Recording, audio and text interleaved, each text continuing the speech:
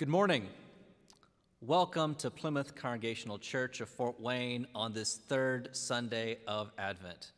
As we say here at Plymouth, whoever you are and wherever you are on life's journey, you and your questions are welcome here. At Plymouth, we have 4 covenants that we say each week as part of our connection with the United Church of Christ and saying about what we're about as a church. First, we are an open and affirming congregation to our lesbian, gay, bisexual, transgender, and queer brothers, sisters, siblings, friends, neighbors, strangers, loved ones, anyone who would be seeking out a safe and welcoming place to be part of a spiritual community. Second, we are a just peace church, working for a just peace in our world where no one is oppressed, marginalized, exploited, or left out. Third, we are an earthwise stewardship congregation, encouraging practices personally as part of our church and in the world to protect our planet, to heal the environment, and to make it a sustainable place for the next 7 generations and beyond. And fourth, we are a global mission church, intensely local, intentionally global, working with partners here around the country and around the world in service. There are a number of announcements in the digital bulletin, so I encourage you to check them out. If you are not receiving the bulletin and you would like to, first, double check that it's not in your junk folder in your email, but if you don't find it there, contact the church office and they will help connect you so that you are getting that digital bulletin. I will make a couple of announcements from there. One is today at 11:30, Congregational Life will be having its first Zoom coffee fellowship time. And so if you've been missing having coffee with other church members, get your favorite cup of coffee, hop online at 11:30 today, and be able to check in and spend some fellowship time with one another. Second, the Evangelism and Marketing Board has invited us to be Christmas gift sponsors for the women at Cedars Hope next door. And I think all those spots are taken up, but for those who have volunteered, just a reminder to drop off your pre-wrapped gifts this Saturday, December 19th, between 9 and 11 at the Berry Street office entrance, and an E&M representative will be there to receive that gift for their distribution. For all other announcements, again, please check out our digital bulletin. At this time, I would invite you to join with me in prayer. Merciful God, in this time of preparation, help us to be attuned to who you are calling us to become as your people. May our time of worship together refresh and restore us for the week ahead. If we are empty, fill us with your hope. If we are fearful, move us to your peace. If we are weary, help us find ways to rejoice.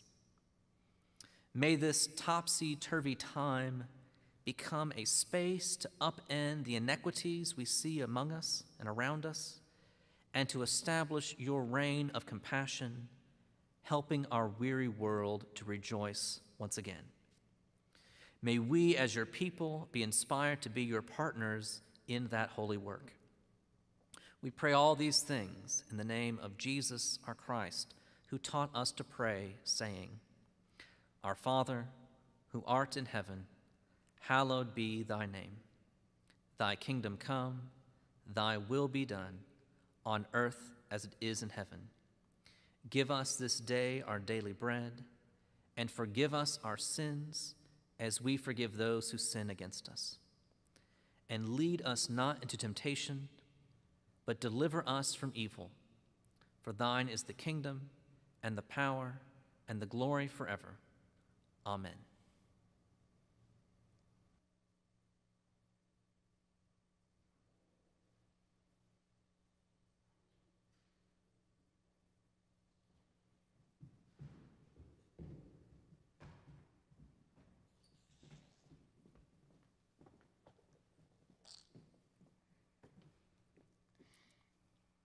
This morning, we light 3 candles. The first two candles are the candles of hope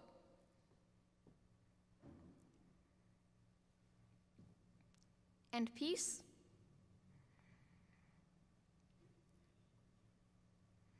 The third candle is the candle of joy. Its lighting awakens our joy, challenging us to embrace the glory of God. May our joy overflow as the mighty works of God are remembered, and as we participate in bringing good news of great joy. There is enough for all.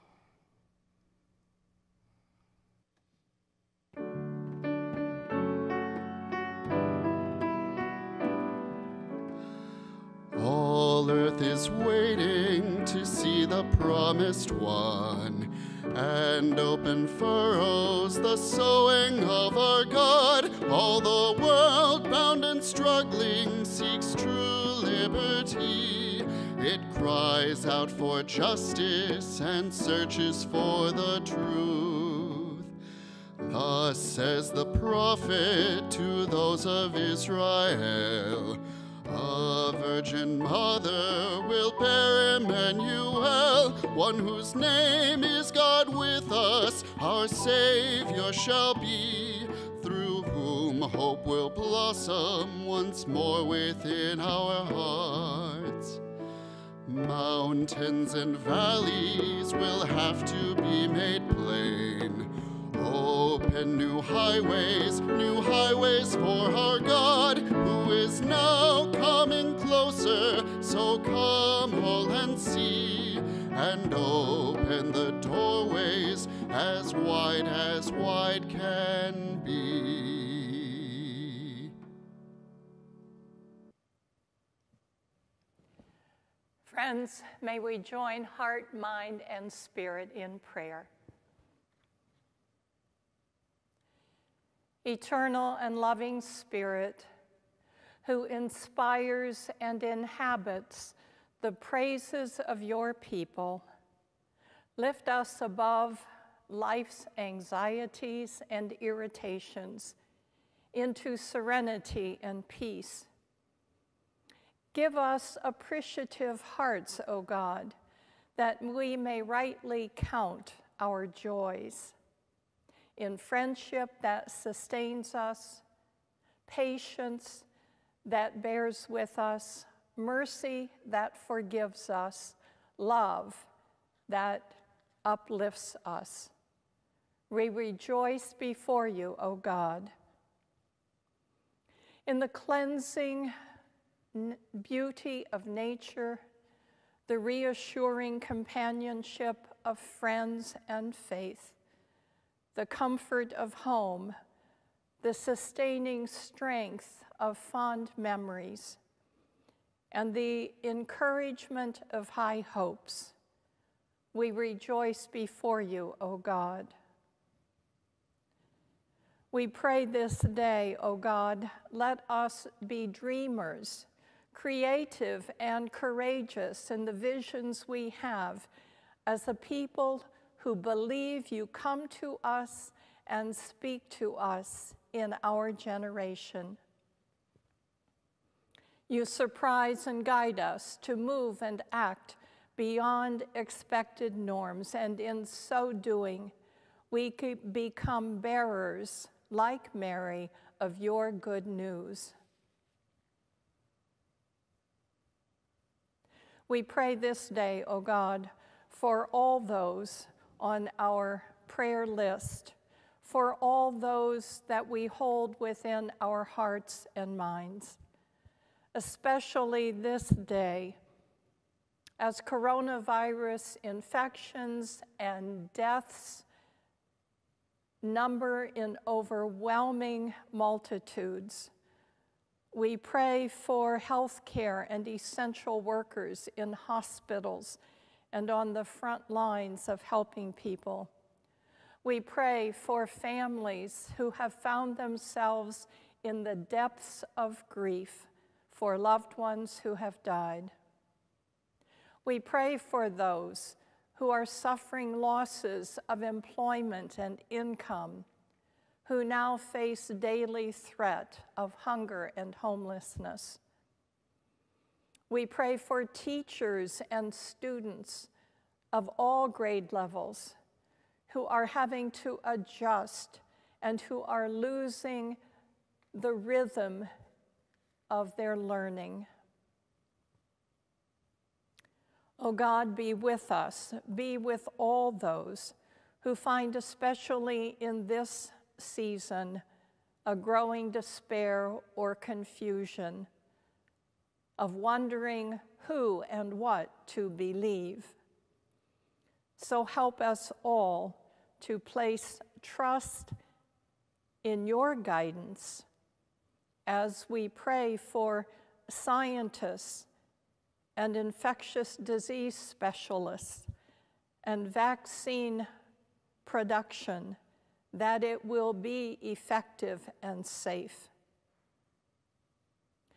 We pray, O God, this day and give thanks with joy for families and friends who are finding new ways of connecting and supporting one another, even though they must remain distant.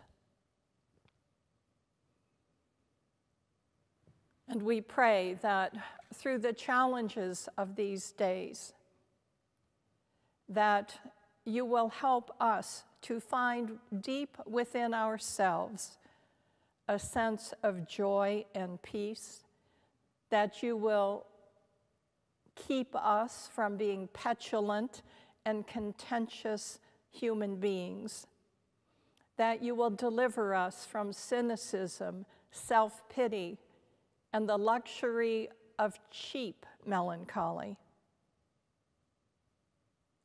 Also deliver us, O God, from anger and envy, from ingratitude and unlovely brooding, from inordinate dependence on things earthly and temporary that do not satisfy.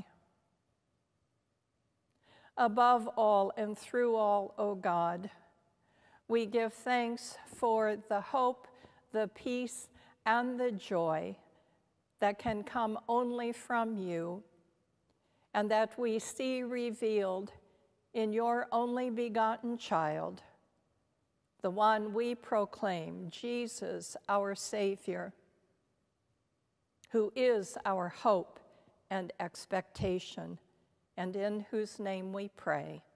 Amen.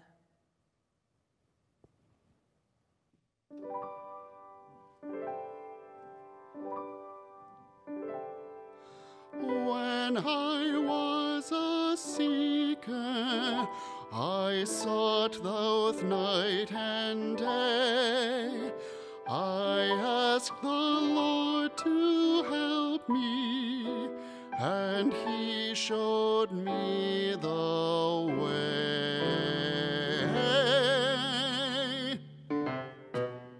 Go tell it on the mountain, over the hills and everywhere. Go tell it on the mountain that Jesus Christ is born. While shepherds kept their watching o'er silent flocks by night, behold, throughout the heavens there shone a holy light.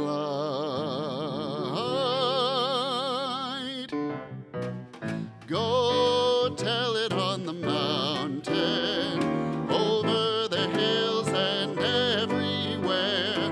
Go tell it on the mountain that Jesus Christ is born.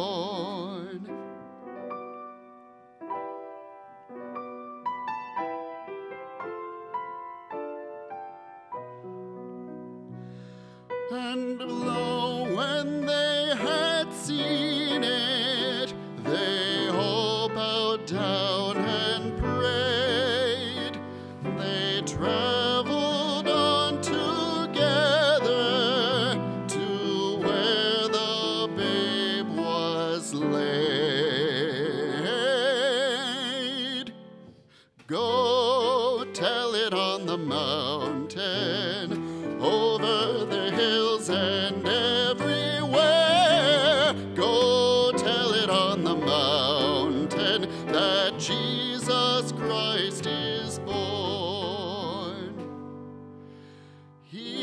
He made me a watchman upon the city walls. And if I am a Christian, I am the least of all.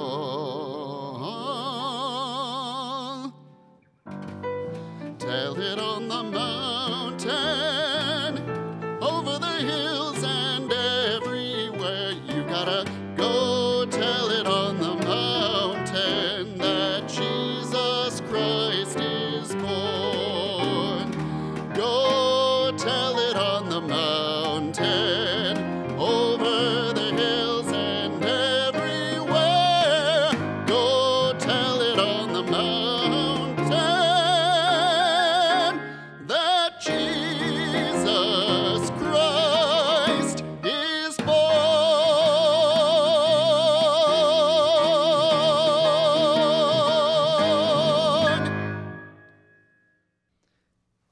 Our scripture reading for this morning comes from the Gospel according to Luke, chapter 1, verses 46 to 55. And Mary said, "My soul magnifies the Lord, and my spirit rejoices in God my Savior, for he has looked with favor on the lowliness of his servant. Surely from now on all generations will call me blessed. For the Mighty One has done great things for me, and holy is his name. His mercy is for those who fear him from generation to generation. He has shown strength with his arm. He has scattered the proud in the thoughts of their hearts. He has brought down the powerful from their thrones and lifted up the lowly. He has filled the hungry with good things and sent the rich away empty. He has helped his servant Israel in remembrance of his mercy, according to the promise he made to our ancestors, to Abraham and to his descendants forever." This is our sacred story. Thanks be to God. Friends, my title this morning for this homily is "A Subtle Joy in a Weary World." Joy does not simply happen to us. We have to choose joy and keep choosing it every day, counseled Henri Nouwen. I believe that is what the gospel writer of Luke is giving to Mary in the intense song of praise, giving her the choice to rejoice because of her trust in the God who keeps promises. The placing of what we know as the Magnificat in Mary's voice is akin to this song first being sung by Hannah in the Old Testament. You remember, God saved Hannah and her young son Ishmael. Hannah was the maidservant that elderly, barren Sarah had sent to husband Abraham, that she might conceive a child and bear for Abraham a son and thus an heir. And so Hannah gave birth to Ishmael. When previously barren Sarah gave birth to Isaac, Hannah was now seen as a threat. Sarah became jealous of Hannah and her son and insisted to Abraham that he banish them into the wilderness, very likely to die. By God's intervention, Hannah and Ishmael survived. First Hannah, now many generations later, Mary. Two young women, girls really, among the most vulnerable and marginalized people in their ancient culture, being the voices that proclaim God's overturning and upending of the unjust and powerful. This song proclaims God's reversing the world, making it upside down and backwards from its humanly orchestrated oppression and domination systems. Mary's song offers joy that ultimately earth will align with God's righteousness, God's desired order, lifting up the poor, rescuing the least, the lost, the lowly. Mary's song of praise, "My heart rejoices," certainly does not sound subtle. It isn't. In fact, it is courageous with prophetic proclamation. Yet, in Mary's outspokenness, I see a poignant connection to our image for this morning's theme of joy. The artwork that Reverend Timothy and I have chosen for today is one I first found in an online search. I can't tell you all the varieties of phrases I used in searching, but it was some combination of the words people, weary, looking, seeking, rejoicing. Eventually, I was led to this painting, A New Day, by artist John Holyfield. One aspect that made this picture strikingly appropriate for this third Sunday is the color pink in the figure's clothing, consistent with our pink candle of joy. This past Tuesday, I decided to seek out the artist online to let him know we appreciated his painting. I was able to find his studio and an email address and sent him a quick note. I was so thrilled when in 24 hours, Mr. Holyfield replied and said he was honored for us to use his image. He even included a digital link that, when viewed, reveals stunning detail that I hadn't been able to see prior with what I found online. Entering into the picture's context, similar to entering into a scriptural text, a depth of comprehension is evoked. In this instance, I find a subtle joy finely expressed in the layers of brushstrokes that bring emerging faces and story to life. The strange reality this season is that for many of us, our joy is more subtle and subdued. The weight of the pandemic, magnified by political dissonance and cultural division, does make it challenging to coax joy from our souls.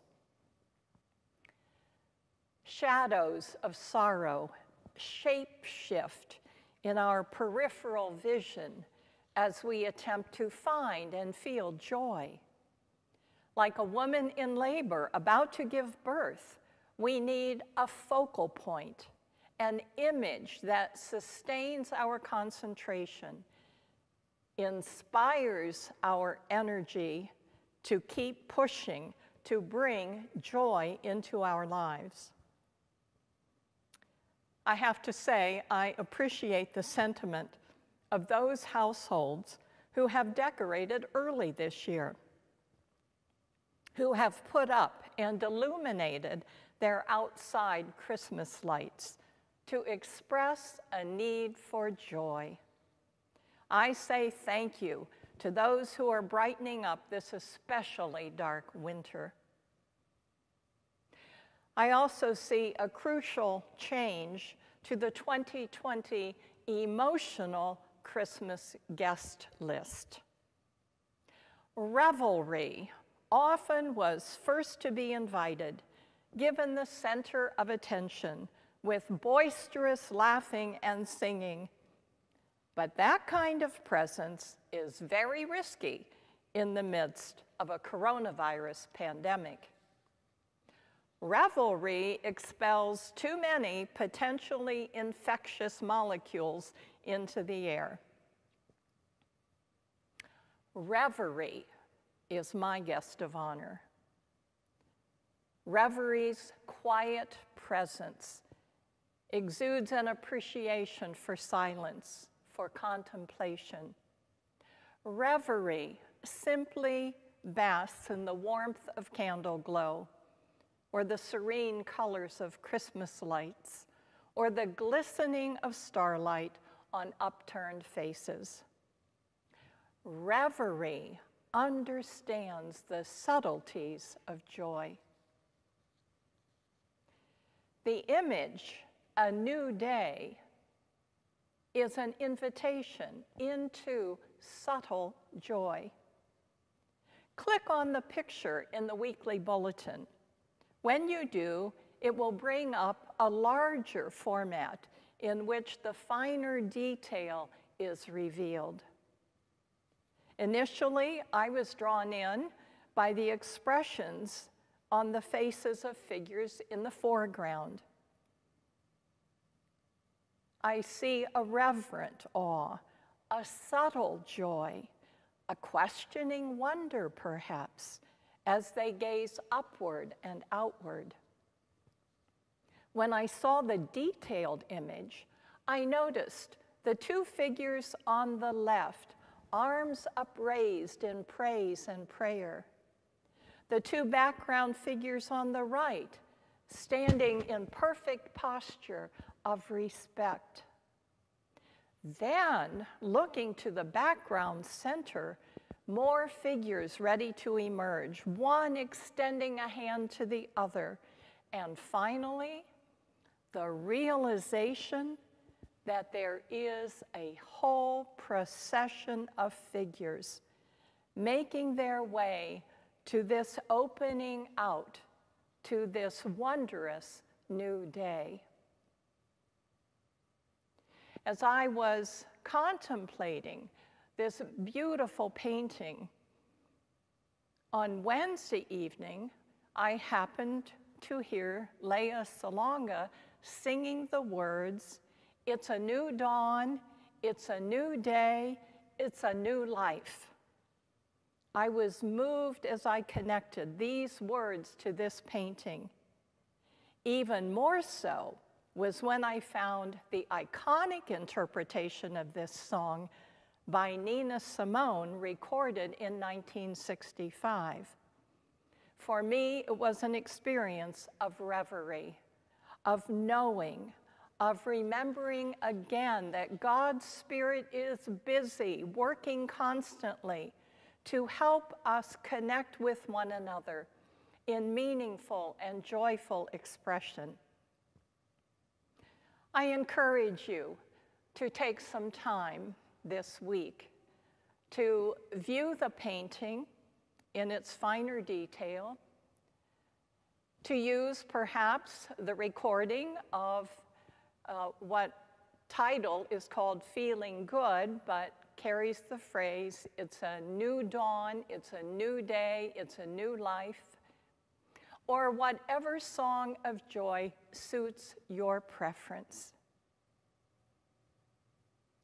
May your experience of joy this season, whether outspoken like Mary's song of praise, or subtle like the figures in this painting, may your experience make your heart rejoice and bring you in awe and wonder to a new day. Thanks be to God. Amen.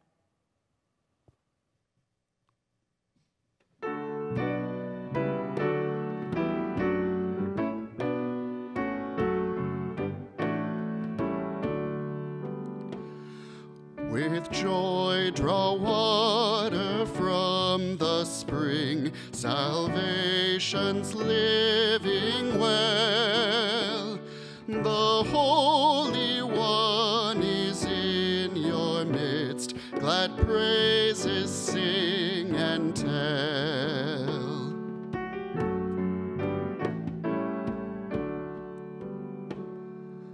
With love the poor will be received, the proud will turn aside, and faithfulness will be a path, and righteousness the guide.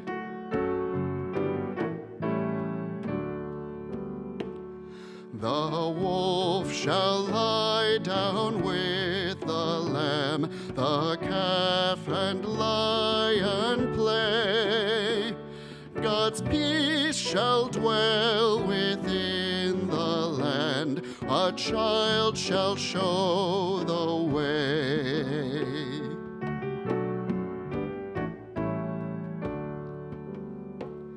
With joy draw water from the spring, salvation's living well. The Holy One is in your midst, glad praises sing and tell.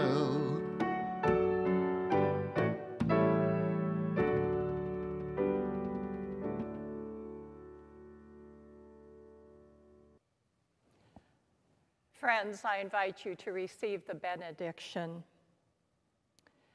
May God grant you a reverent awe, a subtle joy, and a soul-deep wonder that will carry you through these days of Advent into our celebration of Christmas.